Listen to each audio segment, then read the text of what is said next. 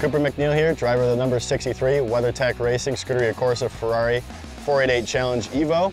We're here at Watkins Glen International at the bus stop, and this is Know the Track.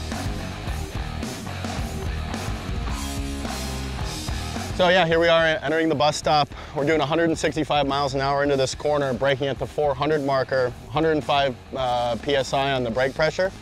And we really try and point the car right at this wall here, as interesting as that sounds, but the right side tires are just inside the grass here in this first curb. So we put basically all four tires over this curb and basically launch the car over the curb. And it's important to have the hands straight, because when you land, if your hands aren't straight, you can go for a wild ride after landing. Min speed at this apex, probably 120 miles an hour. Min speed through this corner itself is 95, so we're really flying through here. The entry is pretty wide, so you can really haul the mail because we're rolling fifth gear through here. It's an extremely fast corner. So here we are in the middle of the bus stop, doing 95 miles an hour in fifth gear through this corner. All the grip's on the inside, so you don't want to come too far out here, otherwise you just kind of blow the exit.